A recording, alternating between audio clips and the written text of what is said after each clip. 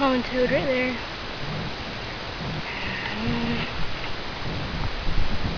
Just down in there. Okay, what I've been doing now today, I live back here in these woods. And there's a stream that runs through it.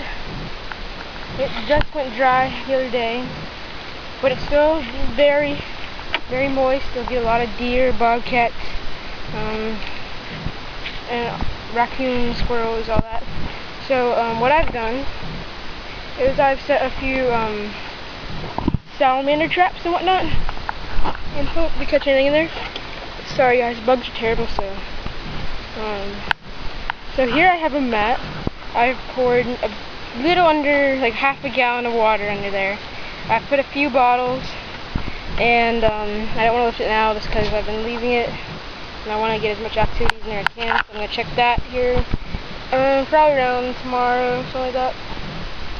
So in there, 2 bottles, a half gallon milk, a jug, and a Gatorade bottle. So we're hoping that catches something. And also, right here in the stream, I've noticed there's a bunch of newly dug out holes, and I'm not sure because there was a lot of crayfish in here, so they're probably digging out and everything. There might even be some snakes. I know there's some water moccasins, ringnecks, worm snakes, and maybe even a salamander too. That's there, which is pretty close to a freshly dug hole there. I just dug out a little area, and I put a bottle down in there, and that has a mixture of water and dirt, so it's moist. So hopefully that'll attract some amphibians or reptiles, maybe even worms, some of that, crayfish. I'm not sure yet until I find out. So this is my little dam I got here.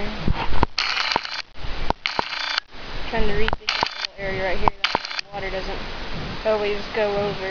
I do want there to be some water back here. But I let them go right before this all dried up, so I bet they probably started burrowing up.